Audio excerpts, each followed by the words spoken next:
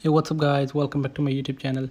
So guys, in this video I'm going to show you how to fix Photos app crashing on iPhone or iPad. So guys, let's get started this video without wasting any time. So guys, first of all, close and reopen the Photos app for 2 times. So after this, the next solution is free up some space on your iPhone. So for this, open settings, tap on general, tap on storage. So guys, first of all, check your iPhone storage. If your iPhone storage is full, so free up some storage on your iPhone. So after free up your storage, go back, and the next solution is restart your iPhone.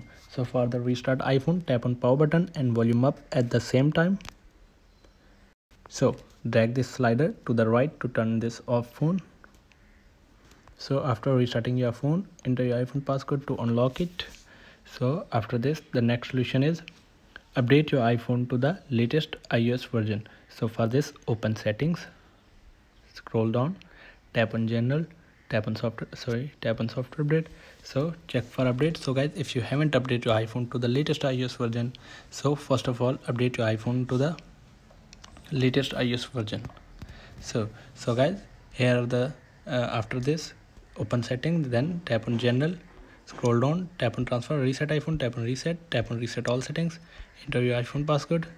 So tap on reset all settings. So guys, this will reset all settings. No data or media will be deleted from your iPhone. So guys, here are the some simple solutions to fix this issue. So guys, thanks for watching this video. Please like, share and subscribe. Thank you guys. See you in the next video. Thank you.